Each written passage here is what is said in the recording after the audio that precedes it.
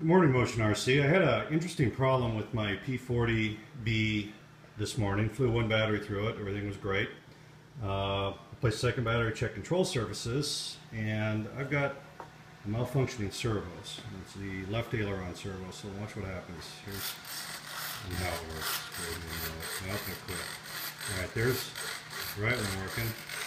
There's the left one not working. Now, what's odd about it, hopefully you'll be able to hear this. If I try to move the servo arm,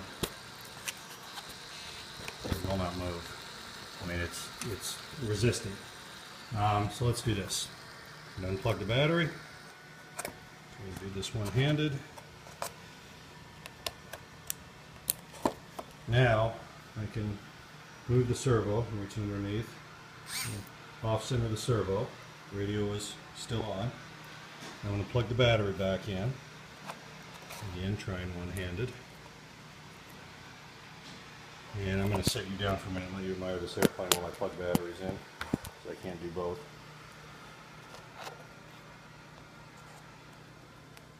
Alright, there's the battery in. I need to get it quick enough, but the aileron recentered. It went back to its center position.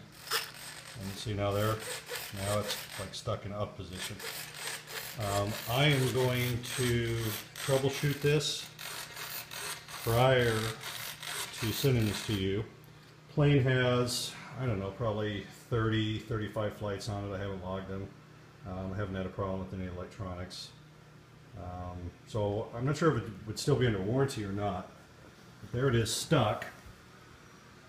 If I can physically try to move it. Nope, see, now it went back to center position, but I can't, you can hear it resisting. It doesn't want to move. It wants to stay in center because I still have the transmitter on. Won't move. And doesn't respond to inputs. Other ones doing aileron stuff. This one is stuck. And like I said, I'm going to isolate the servo. I don't know if it's that fancy board that's in the middle that ties everything together, but I'm going to run this servo directly to the radio on aileron and see if it still does it. And if it does, I'll send the video, and if it doesn't, then I don't know, I'll see if maybe it's that board thing, that three-way Y flap, slow down, booyah thing that's buried in the middle of the wing that ties everything together and makes it all neat, and it's that thing that's bad. Alright, let me know if this would be under warranty. Like I said, a plane's about, I don't know, a month old, month and a half. I'll give you the exact dates when I send you an email. And like 30, 35 flights. Nothing crazy. Crashes with it. I had a couple of rough landings, but I haven't nose planted it. Still on the first prop, as a matter of fact. Still have all my spares.